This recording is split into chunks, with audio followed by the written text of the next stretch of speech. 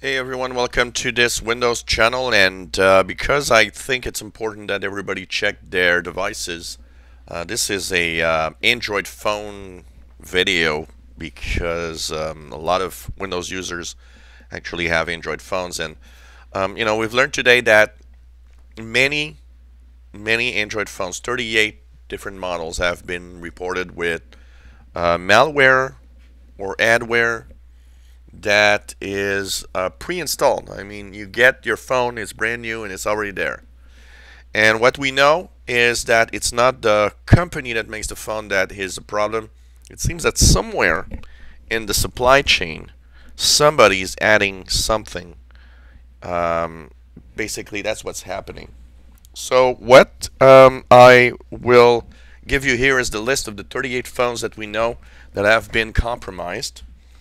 And basically, if you have one of these phones, and I think on Android, any phone you have, install Malwarebytes antivirus. I think is very important.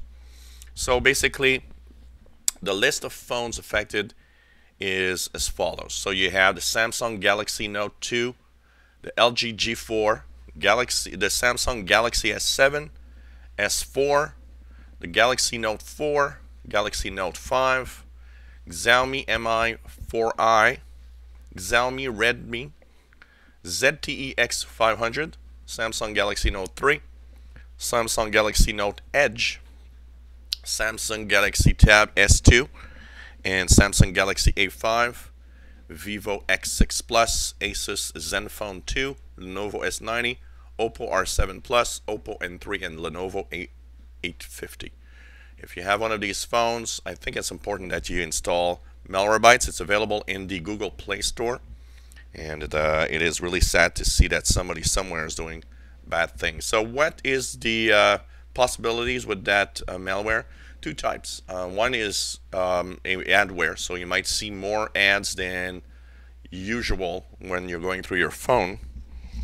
The other one is a kind of a malware that actually can steal some personal data off of you, including your contact list and stuff like that. So install Malwarebytes anti-malware on your Android device, whatever it is, even if it's not in this list. You know what?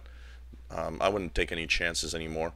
I have Malwarebytes anti-malware on my phone, and it's been a great help. And just to give you an idea, it recently reported that there was adware in one app that I downloaded from the Google Play Store. So it gives you an idea that, you know what, it's not a bad idea to have Malwarebytes anti-malware protect you on your phone. So check that out. It's very important, and really sad to see that this is happening. If you enjoy my videos, please subscribe, give us thumbs up. If you have any comments, questions, suggestions, let us know, and hope you enjoy our videos.